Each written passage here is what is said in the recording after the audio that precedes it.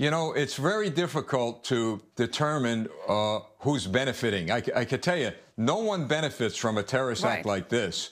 No one at all. So, again, it would be premature to try to figure out who may have been responsible for this, what their political ideology is. I know there's a lot going on the internet, but law enforcement has to stay focused on the evidence and on the information they have before they draw any conclusions. There really is a lot going on the internet. The hashtag MAGA bomber is trending. And obviously one prominent theory is that this is the president's superheated rhetoric that has stirred up a militant right-wing group or person to begin this terrorist campaign against liberal icons and supporters.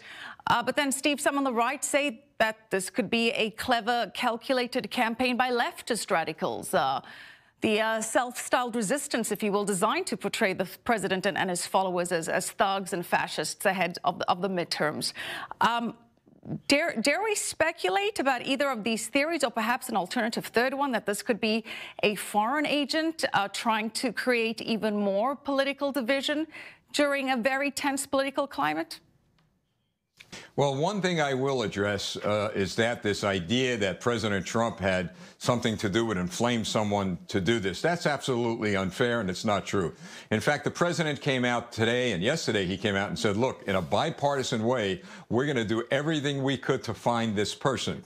People are accountable for their own actions, and that's something that we're going to have to understand. So this idea that the president's inflamed people is absolutely nonsense. That's number one.